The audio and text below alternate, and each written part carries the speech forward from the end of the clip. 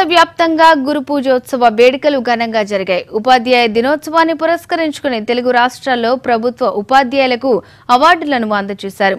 ప్రతి ఒక్కరి జీవితంలో గురువు పాత్ర కీలకమన్నారు నేతలు.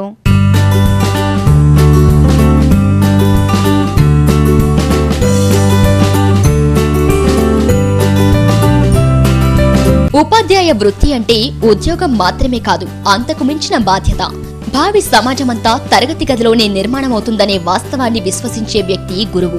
నేటి బాలలను రేపటి పౌరులుగా ఉన్నత శిఖరాలను అధిరోహించే విధంగా తీర్చిదిద్దే మహోన్నతమైన వ్యక్తి గురువు.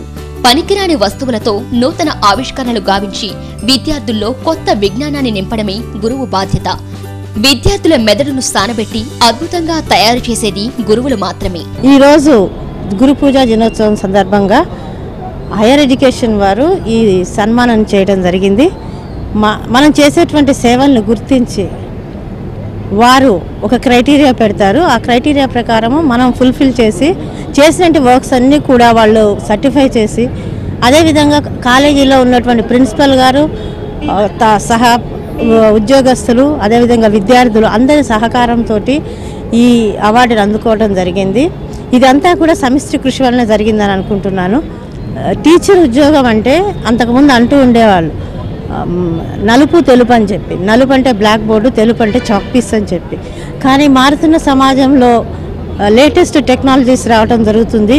టీచర్ కూడా ఎప్పటికప్పుడు అప్డేట్ కావాలని చెప్పి తను నేర్చుకుంటూ పిల్లలకి కొత్త విషయాలను తెలియజేస్తూ వారిని కూడా సమాజంలో అభివృద్ధి పదాన నడిపిస్తారని ఆశిస్తూ ఈ గురు పూజోత్సవం సందర్భంగా నా యొక్క శుభాకాంక్షలు నా తోటి ఉపాధ్యాయులందరికీ తెలియజేస్తున్నాను. 23 సంవత్సరాల నుంచి నేను ఈ ఉపాధ్యాయ వృత్తిలో ఉన్నాను. ఈరోజు నాకు ఈ రాష్ట్ర ఉత్తమ ఉపాధ్యాయుని అవార్డుగా రావడం అనేటువంటి చాలా సంతోషంగా ఉంది. ఈ అవార్డుని మన మొత్తం భౌతిక శాస్త్ర ఉపాధ్యాయులకు నేను అంకితం చేస్తున్నాను. ముందుగా చెప్పాలంటే గతంతో పోల్చుకున్నప్పుడు ఈ రోజులో విద్యాభ్యాసం అనేటువంటిది చాలా ఛాలెంజింగ్ ఇష్యూగా ఏర్పడింది. ఈ క్రమంలో ఎన్నో కార్యక్రమాలు, ఎన్నో డిజిటల్ లెసన్ డెవలప్ చేయడం జరిగింది, వీడియో లెసన్స్ ఇవ్వడం జరిగింది, పాఠశాలలో స్మార్ట్ క్లాసెస్ నిర్వహించడం జరుగుతుంది. అలాగే ల్యాబొరేటరీల ద్వారా అంటే విద్యార్థులకు ప్రయోగాలు చేయడం వల్ల ఈజీగా అర్థమవుతుంది.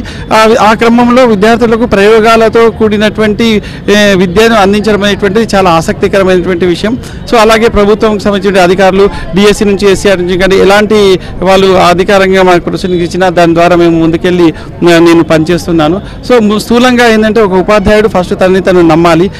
ఆ క్రమంలో తన యొక్క ఆత్మవిశ్వాసాన్ని పెంచుకుంటూ సో విద్యార్థుల యొక్క సర్వతోముఖాభివృద్ధికి లేకుంటే వాళ్ళ యొక్క నైపుణ్యాన్ని సృజనాత్మకత పెంచుకోవడానికి ప్రయత్నం చేయాలి. సో రంగం ఏదైనా కూడా, సబ్జెక్ట్ ఏదైనా కూడా పిల్లల్లో జ్ఞానం వింపల్చేటువంటి ఉపాధ్యాయుని యొక్క ప్రథమ కర్తవ్యం. ఆ దిశలో మనం పనిచేస్తే బాగుంటుందని చెప్పి తెలియజేస్తూ విద్యార్థులకు మంచిని బోధించి విద్యార్థులను సక్రమమైన మార్గంలో తీర్చిదిద్దేది గురువు మాత్రమే. గురువు విద్యార్థులకు రోల్ మోడల్.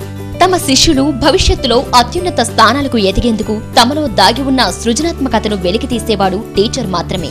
ప్రతి ఒక్కరిలో ఏదో ఒక టాలెంట్ ఉంటుంది. దాన్ని సక్రమమైన మార్గంలో వినియోగిస్తే అతడు ఒక మేధావిగా తీర్చిదిద్దబడతాడు. ప్రభుత్వ పాఠశాలలో చదివిన విద్యార్థులను సైతం అత్యున్నత శిఖరాలకు చేర్చిన ఘనత కేవలం గురువులకు మాత్రమే దక్కుతుంది. अवार्ड मिलने पर बहुत ज़्यादा खुशी हुई है. इस अवार्ड मिलने पर मैं सबसे पहले अल्लाह तबारक तआला का शुक्रिया अदा करती हूँ, साथ ही मेरे पेरेंट्स का, उनकी दुआएं, फिर मेरे हस्बैंड का हमेशा साथ मेरे साथ रहा. ये अवार्ड प्रिंसिपल, मेरे स्टाफ का भी शुक्रिया अदा करती हूँ. अवार्ड मिलने पर और ज़्यादा एक टीचर तो हमेशा हम तदरीस में जो पढ़ाते हैं सबक, वो पढ़ाने के साथ साथ हम बच्चों को मोटिवेट करते हैं कि वो मोरल वैल्यूज ज़्यादा से ज़्यादा मोरल वैल्यूज तरफ हम लोग ध्यान देते हैं कि आजकल बच्चे किस तरह से हो गया है कि मोरल वैल्यूज कम हो रही है बच्चों में. तो मेरा तो ज़्यादातर लेक्चर में वही होता है कि हाफ लेक्चर सिलेबस पर होता है और हाफ लेक्चर मोरल वैल्यूज पर होता है. इसके साथ मैं बच्चों को पर्सनल काउंसलिंग करती हूँ. जो स्पेशली गर्ल्स स्टूडेंट्स पूरे गरीब है, उन लोगों को स्किल सिखाती हूँ मैं खुद. उन लोगों को मेहंदी डिज़ाइन, हैंड स्टिचेस मैं खुद सिखाती हूँ.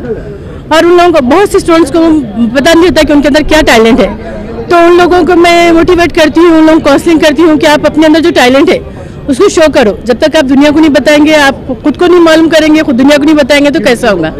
तो स्टूडेंट्स को मोटिवेट करती हूँ कि अपने टैलेंट को पहचानिए. इसी देखिए, मेरे कई स्टूडेंट्स स्टेट लेवल तक ऐसे राइटिंग में, एजुकेशन में प्राइजेस लेकर आ चुके हैं, फर्स्ट प्राइज स्टेट लेवल पर. अवार्ड मिलने पर मैं सभी का शुक्रिया अदा करती हूँ। शुक्रिया, थैंक यू। నేను గవర్నమెంట్ పాఠశాలను స్ట్రెంథెన్ చేయడానికి గత 20 సంవత్సరాల నుంచి కూడా పనిచేస్తున్నా సార్. ఏ పాఠశాలకు వెళ్ళినా కూడా ప్రతి పాఠశాలలో కూడా స్ట్రెంత్ని ఇంక్రీజ్ చేయడం జరిగింది. ఇంతకుముందు ఈరోజు పల్లికొండ పాఠశాలలో నేను చేస్తున్నాను. దాదాపు 200 ఉన్నటువంటి స్ట్రెంత్ని 450 స్ట్రెంత్కి తీసుకెళ్ళడం జరిగింది. ఈ సంవత్సరము గత 15 సంవత్సరాల నుంచి నా ఫిజికల్ సైన్స్లో 100% రిజల్ట్స్ వచ్చాయి సార్ ఎస్ఎస్సిలో. అదేవిధంగా ఈ సంవత్సరం మా పాఠశాల నుంచి 15 ట్రిపుల్ బాసరా, అదేవిధంగా లాస్ట్ ఇయర్ కూడా 8 ట్రిపుల్ బాసరా సీట్లు వచ్చాయి సార్. అదేవిధంగా పిల్లలకి ఓన్లీ ఎస్ఎస్సి రిజల్ట్సే కాకుండా మరి వివిధ యాక్టివిటీస్లో కూడా పాల్గొనే విధంగా నేను ప్రయత్నం చేస్తున్నాను.